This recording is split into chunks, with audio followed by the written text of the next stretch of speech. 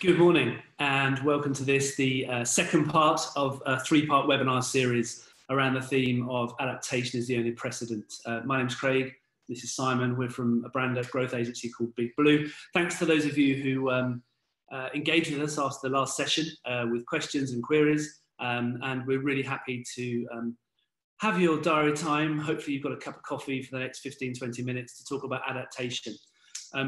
We'll run through three slides from last week, which are kind of the summary beats of the session, a quick recap, if you like, as what we really talked about. And the heart of our conversation last week, and those of you who'd like to reference it, if you haven't seen the webinar, it's up on YouTube, and also the deck is shared via the Fragrance Foundation, so thank you very much to Linda and team for that, is trust. Trust. It's the art and science of brand building. It really assumes the classic understanding of everything from interpersonal dynamics to behavioral psychology, and ultimately for people to go out into the world, to work together, to look to achieve anything. They can only do it if they recognise they have each other's backs and they understand each other, they can empathise and relate to each other, they can mirror each other's values, they can fundamentally and essentially trust each other. So brand building is about relationship building, and that all falls over if you can't trust. Sure, and I think all of us will observe in these times that actually as the weeks go on, the idea of trust, the idea of building trust, the necessity for it, and the different dimensions of trust are becoming even more and more prevalent, more and more important. You know, actually it feels in many ways like the trusted institutions are being, bits are being ripped away from them day by day. So actually looking to brands, looking to institutions and trying to be part of a narrative around trust is even more important, where actually, sadly, when trust is being eroded for one, it's being being eroded for all. So actually, it's a bigger focus than we ever thought it would be. Well, the usual hackneyed lines like shifting sands means ultimately that the ground upon which we stand feels very shaky. And there's an accidental metaphor in there. But when there is an erosion in institutional trust, when there is a time of such uncertainty, what do you hold on to, and what feels foundational and firm?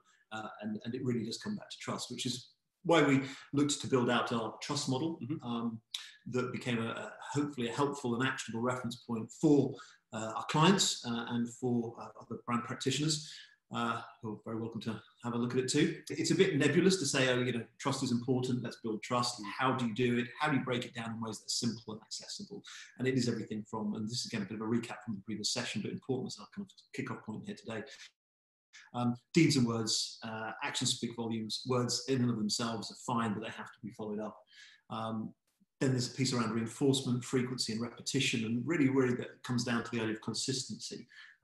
Never actually sort of going silent for too long, and what you say and how you say it has to never ultimately challenge, undermine or create uncertainty in the eyes and the minds of the audience, based on what you said previously. And one of the feedback comments from last week from one of the viewers of the webinar then was the idea that within fragrance specifically, many of the houses have long legacy, enormous amounts of legacy in terms of business practice, but also cultural practice. Yeah. So actually, how do you make sense of those, and what do you do with those to unpack or make a virtue of them moving forward?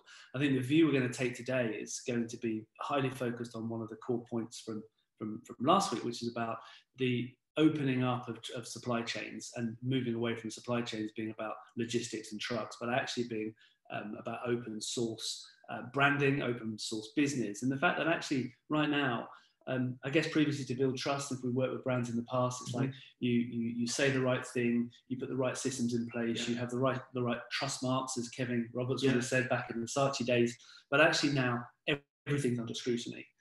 Actually you can do all the positive work over in one area of philanthropy or social cohesion, but actually if your supply chain breaks down and there's some problem with your ingredients, your trust will be eroded. So never has it been more important to make sure you have, not necessarily limited to 7 points on a Sputnik, but actually everything is up for scrutiny, and everything should be up for scrutiny to ensure that you're building trust with customers moving forward. It's about building that legitimate narrative, and absolutely recognised that many of the fragrance brands are long-standing. They have all sorts of traditions, heritage and legacy that is baked in with all kinds of positive attributes, and are there to be kind of captured and projected forward. But that's the point, that the tradition and the legacy becomes a backstory timeline that needs to connect up with this moment in time and then trend forwards. And so thinking in terms of those macro narratives and how the story unfolds in ways that are consistent but evolving, provides almost a point of reassurance in part as well, because ultimately then it's not a case of having to divorce from the past in any way, but actually look to the past and look at the back piece, about the backstory, to sort of set that kind of torch bearer for the future. Sure. So it plays through on the story. And I think in observation last week about anticipation, the idea that actually the market and the world is a very different place to what it was only 6 months ago. So actually change has become more rapid. Yeah. Actually today we want to talk a bit more about the positives of moving out of this. What are the rules of engagement? How can one move forward? What should we be looking at? And what are some of the clues for areas that you can start opportunity spotting, really? So put very simply, antitrust is anti-branding. So we need to ultimately look to very much work out how to create those trust narratives that are consistent with the past and project forward. And we reference one further slide, which sort of bridges the gap between the anticipation and anticipate and adapt, but actually will pull through into grow, because what we look at here is the idea of anticipating a future ecosystem. And again, we talked about in the past, maybe your communication could do everything to build trust. It could feel like you were trusted, you were in the right places, the right institutions, you had the right sort of statesman, the kind of approach to things. But actually now we look at this Sputnik for areas of interrogation. So the behaviours, legacy models, frameworks and behaviours are going to define your future. Which areas do you need to be adapting in across media and communications, retail, and what was seen in the newspaper even from yesterday, the opening up of stores, is actually retailers, whilst sort of scrambling to get it right, aren't necessarily adapting to a new model. Primark is still having people coming through the store to buy things at a till point. Sure. That's not an adaptation for a modern world. They haven't spent the last seemingly sort of 12 to 10 weeks actually upping their digital presence, using tools and techniques to get there. So actually, this is a way of looking at your brand at the heart of it, and the behaviours your brand should be imbibing and using as a filter for how you behave in the marketplace. So again, it's a reference slide more than anything else, but we'll come and think about that filter that everything should be looked through a bit later. I mean, for me, this is all about making it a bit easier. Absolutely. And yes, the retailers are currently practicing a sort of a set of approaches that are really holding on to old practices, almost a little bit too tightly, rather than, and at best looking to evolve them by degrees. This is very much about putting your entire business, everything from your brand through to your operational structure, under the right kind of self-imposed microscope to establish how to evolve healthily and happily and quickly. Well, it might be contentious, but I was particularly sort of put off by the language that everyone was trying to adopt to the new normal, the fact that actually people were striving for a normal, or actually the chance now is to just have new and different, as opposed to, can we just get back to normal? Sure. But actually normal is gone. Totally. And those who embrace something completely different will probably shine through. And this sort of this wrestling between new normal or old different, what's changing, what's the same. I think there's some healthy anchors we can drop within this as well. Yes, there is a lot of change across technology, society, culture, the media, the sciences. That would have happened irrespective of what's happened as an accelerated piece within 2020. But within the context of this kind of balance between constancy and change, I think it's healthy to also recognise what the constants are. What we're really talking about here is sort of change within the frame of a few things that are actually pretty irrefutable and rock solid. And particularly what we're talking about here is the whole idea of human nature, our key motivators, our drivers, how depending on our particular circumstances, we either ladder up or ladder down through Maslow's hierarchy accordingly.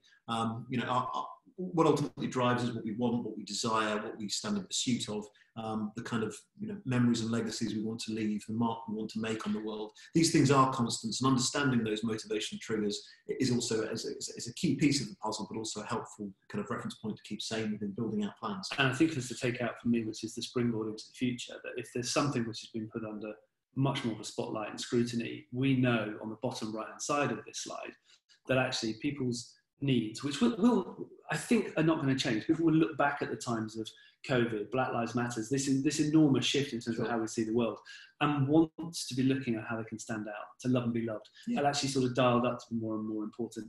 And the idea of a more enlightened versions of ourselves, which is a behaviour which should be, is not new, but actually the fact that people want to feel like they're doing something new, and that could be people who are trying to change work patterns. People who are looking to brands to provide more in their lives rather than less, and actually can enhance their existence. Is kind of what we're looking at. Well, core self is core self, and fundamental drivers are fundamental. But you're absolutely right that this is a brief moment of time. This is creating an individual, cultural, and global moment of pause for reflection as to are the more important and prioritized values, and how we therefore should actually look to strive towards being that better, superior version of ourselves. And then if we link back to the previous slide, for those who are allowed to look at it, who download later on, you start looking at media behaviours, your policies, how you work with people, and so this whole thing dovetails very, very naturally, very neatly. So placing a few bets in terms of that balancing act between change and constancy. We published a white paper at the beginning of spring, where of course there are going to be clear new winners, and we've all seen a lot of those clear new winners start to emerge within our very different kind of 2020. Everything from the broadband and content streaming operators, the conferencing providers, social media, clear new winners. But if you start to kind of game theory it out to those broader concentric circles, and the players that will start to emerge and become far more mainstream, front and centre, and used by people in their everyday lives. Certainly, the industry of behavioural modelling, new medtech players will emerge, wearable tech, geolocation, IoT. They're absolutely going to kind of create these kind of interesting intersections and crossovers with new use cases emerging. And within retail, clearly, because of also grafting on the sort of the current social concerns and anxieties of the day, the whole kind of resetting of frictionless shopping and touchless technologies are going to get their second invention, if you like. Well, I guess the idea is if you're looking to adapt to a sort of slightly unknown future, to adapt you need to team up with partners who can allow you to do that in the best way, can answer the big questions, can allow you to be more adaptive. I mean, these elements of first-party data, the idea of transparent supply chains, these kind of themes are not new. Sure. But these are hoverboard moments where it's just going, this is not far off trajectory stuff. This is stuff you could have today. It's enabled, it's there, it's accessible, and much of it doesn't mean enormous amounts of capex. It's a small shift in terms of how you're presenting yourself as an organisation. And I think what we want to get onto a little bit later on today is the genuine power of supply chains and how they're coming to the forefront, and how we need to think about them in a totally reinvented way. Absolutely. And very simple questions that, as you say, have sort of been lingering, not really top of mind, but sort of there in the background for a lot of consumer segments, as well as brands. This notion of where do things come from, who's touched them, who are the hands that have touched them along the way, where are things sourced, provenance, ingredients, integrity of brand safety, issues that were important but now feel profoundly and acutely real and immediate to people. I mean, one should say, really, the potential, if you might flip it back one slide, is that supply chain should probably not be called that, because it isn't. Supply means just forward trajectory. Actually, it should maybe have a new name. It's just about, I don't know, business link or the business chain, because actually it's the brand, it's the people, it's the product, it's the ingredients, it's the sourcing, it's an everything chain. It's not just supplying stuff traditionally what it was. There it is. Supply chain has this sort of semantic connotation that pigeonholes it in one sort of understanding, one sort of conversation. But the minute you say supply chain as a supply and demand need, where it recognises that it's about the immediacy or otherwise of everything from toilet rolls on the shelf to will the food be in the supermarket, to will it be delivered, it being about demand and your personal demands and whether those demands can be met and supplied, and the experience within, then it's a very different kind of absolutely very different. And I think we've all got closer to it, haven't we, with things being delivered to our house. We're probably the person we've seen more than anyone is a DHL delivery guy or the Sainsbury's guy. We actually now have a relationship with that. We're seeing it. It's much more intuitive. So actually, the idea of people engaging with it, that work has been done again. It's pushed it forward into a new sphere, a new realm where engagement is really important. And just in terms of then calling out a couple of cheerful examples of proaction of brands and businesses, that this isn't about the simple kind of notion of pivoting and all the rest of it. This is simply much more so about how necessity is the mother of invention, and what do you do when control is taken away from you, and how do you regain control? So if you can't sell sandwiches to people anymore because people can't come into your sandwich shops, can you break down your product offer into its constituent parts and actually operate like a small supermarket chain? And I think what's key here is, we're purposefully showing, the big behemoth brands who are doing this, who are large footprints, large supply chains. We all know that at a local level, business has been very quick to adapt to this, very quick to reconfigure kitchens and way of working. And obviously, there are some examples within the fragrance industry where brands are looking at, diversifying or increasing product portfolio or changing the experience. And what's interesting here is that people talk about system breaking, the fact of doing things in a new way. Legacy models would say that Subway much like Blockbuster missing out to Netflix, should have been doing this years ago. You have a kitchen which has downtime, you have supply chains, but actually it takes something like this to spin you out of it. We call it a pivot, it's a catalyst to change. But actually it's brilliant that business can look at this and go, how can our behaviours change and how quickly can we do it? Well, suddenly got flipped on its head. That notion of your core business being 80% of your energy, time and investment and 20% being devoted to innovation at best, but where there's no immediate short-term revenue. Suddenly the 80-20 totally flipped and the 20 became Subway grocery. That needs to create new revenue streams very quickly and to do what would have normally been a kind of a classic 12-month gestation of new product or service development into something that could be ready to go and good to go within literally weeks, 6 weeks.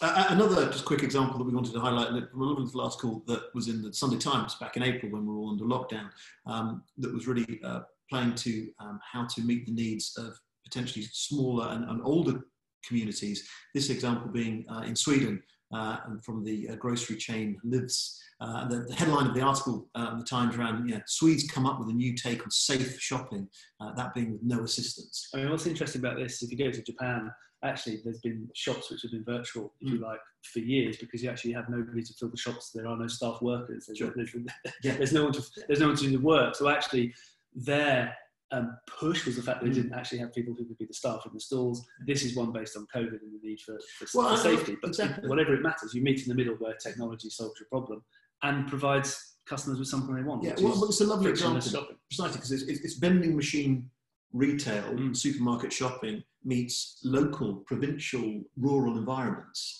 meeting the needs of a local community, and particularly an ageing community. And as the sort of one of the co-founders of Livs points out, this lady here, Bea Garcia, for those higher risk and in-risk groups, therefore the proposition provides this convenient, safe way for local and older audiences to mooch down to their local store, get what they want when they need it, 24/7, not have to deal with massive queues or the kind of great swell of humanity piling into the big supermarkets. What's key here? So and they have no problem with the app. The assumption is technology for the young as opposed to technology for the old and those who actually got some money in these times. If I look at my mother who's 75, actually what she's missing out on are the treats and the nice experiences that she could get. If that can be replicated through tech, then there's a window there.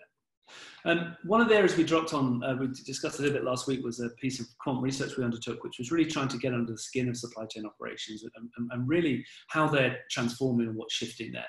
And some headline stats, a couple we shared last week, but some more to come. This idea that of those who are within C-suite within business, 78% consider customer experience as part of the supply chain. So as opposed to this idea that's hidden away, that actually customers want to open it up. And if you look at brands like Hakel's, who are completely and utterly transparent in the supply chain from where the seaweed comes and what the packaging is, they almost co-create the business. Actually, people are wanting to be part of that experience and leaning into it. If anything, currently time and technology is allowing people to do that. Dovetailed with that is extraordinary and rising statistics around the idea that 28% are exploring point of sale and customer engagement and post-purchase and circular. So actually this whole point that supply chain as opposed to supply system is really what we need to be looking at, and where your adaptation will come is going, which part of that and which behavioural change do you need to onboard to really be making sense of how people want to lean into supply chains. What we're saying here really is that the semantic notion of what supply chain is has to change and is changing. The actual construct, the model for what supply chain is and how to understand it is changing, and understanding that construct that's changing unlocks new ways of looking at the whole life cycle of a brand experience and the fact that it is a circular one. And there's also big challenges come with actually, is it a separate P&L for separate parts of the supply chain? Because if you can't break that down, you can't make it a thing which is totally linked. So you have some fundamental sort of infrastructure and structural business problems that mean that you can't address it in the right way. Therefore, circular means post-purchase after the event, as opposed to what it could be, which is a much more broader conversation from sourcing to experience.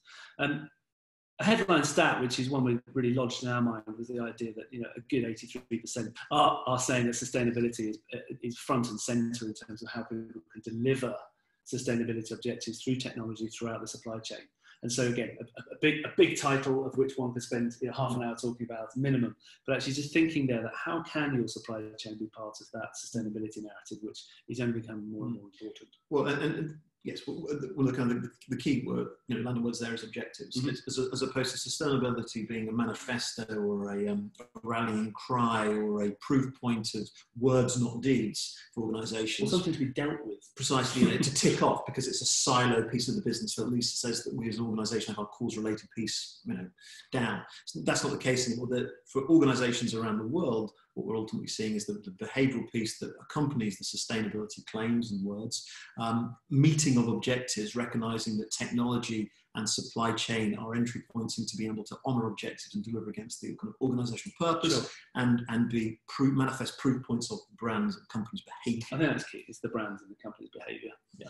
And then finally, the idea of really business around the world recognise supply chain has become a consumer concern.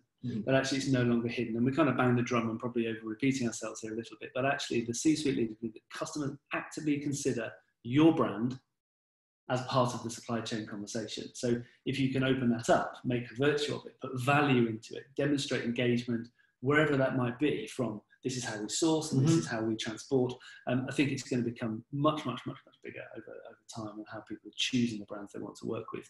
And I think we have and so this is a quick 1-2 slide in terms of, if we're talking about the historic understanding of how we define supply chain, what supply chain means to us, the idea of it being something that was very much a simple linear construct. It had a start point, it had a hard end point, and it went through a series of natural linear sequences from the sourcing ingredients, the origin, which is a much bigger conversation around provenance and ethics, but then very quickly went from ingredients into manufacturing, production, the creation of something, the hands that touch it, into ultimately an inventory and logistics supply, something in transit, into ultimately then ordering and fulfillment. It's a very kind of prosaic and rudimentary way of looking at it. And really what we wanted to do, if we're talking about trust, we're talking about supply chains, and we're talking about how to unpack it in a way that's meaningful for even very consumer-facing brand behaviours.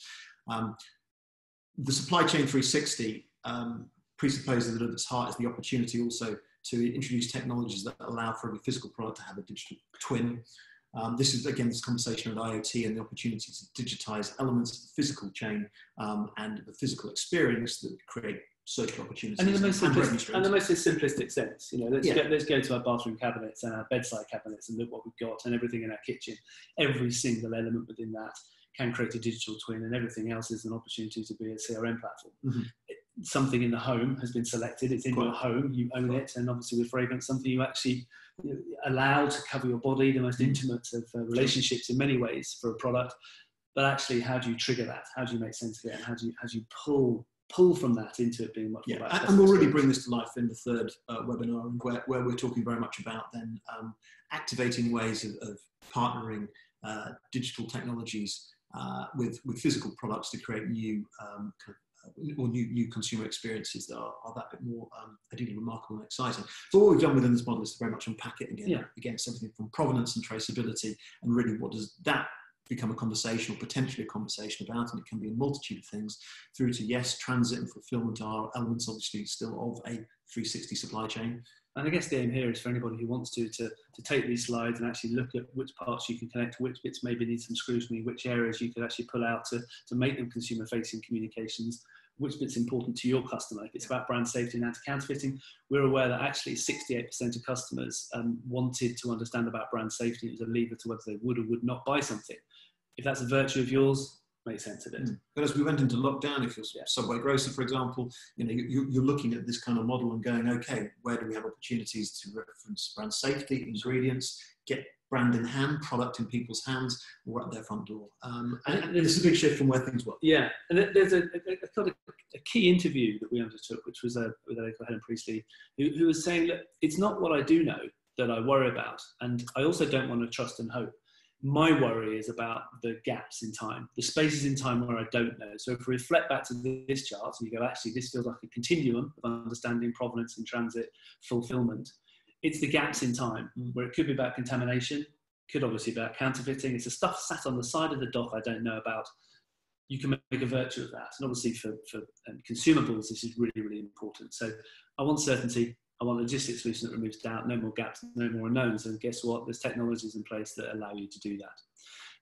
We move around on the slide on the supply chain 360 into consumer experience, the fact that actually all these things can be linked. Your provenance and traceability can actually be part of your brand storytelling. If at the heart of the supply chain 360 model is this notion of technologies allowing for the creation of every physical product being a product that's born digital, in partner with that is the notion that what we're really putting at the very heart of this model is the consumer experience. Absolutely.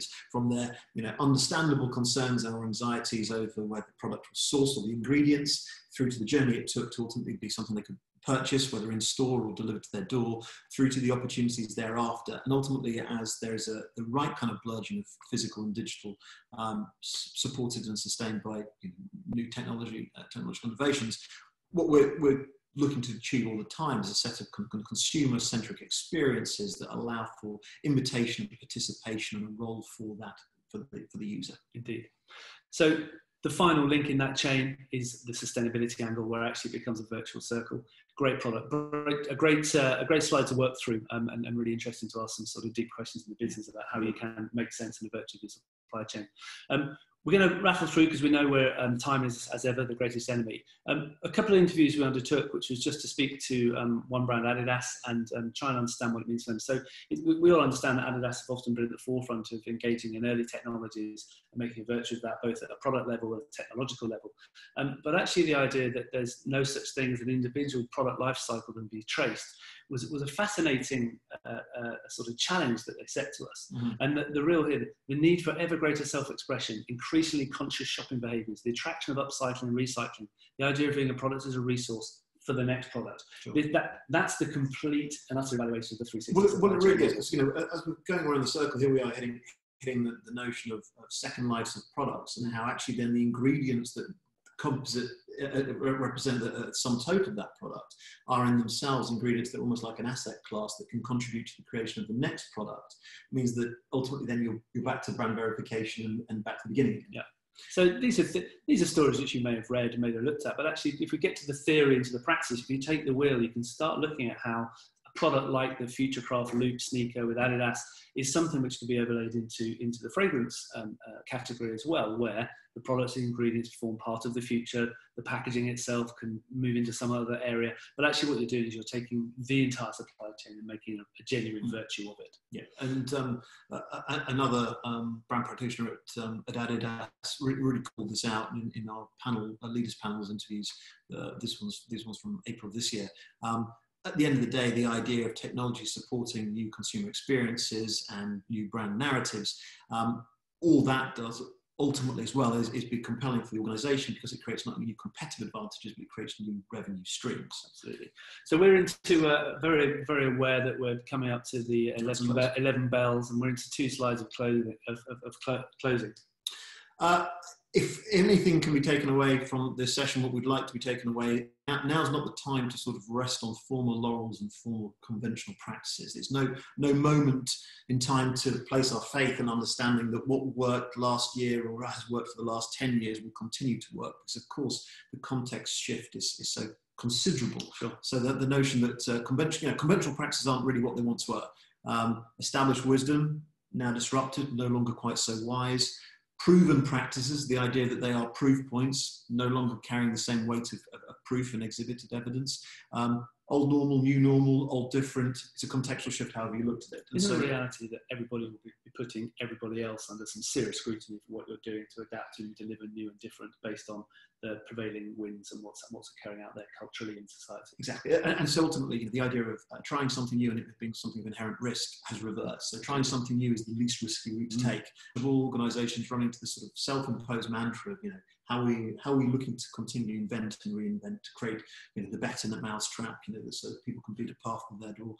How are we moving forward? How are we trialing, refining, revising, rapid prototyping? What are we doing differently? Not because it represents 20% anymore, but where it potentially becomes very quickly our 80% of tomorrow. Or the everything. Yeah. And so it leaves us to say before the chimes come in for 11 o'clock. A great thanks to Linda and team at the Fragrance Foundation for the chance to speak to the membership. We will be up on stage again next week for our session about Thrive, which is how can you actually grow and benefit from some of the rules that we've talked about in the last 2 webinars. So thanks from us. The presentation will be up later on, and feel free to reach out to us if there's anything you'd like to talk about. Take care. Have a good day. Take care. Thanks, guys. And the clock chimes.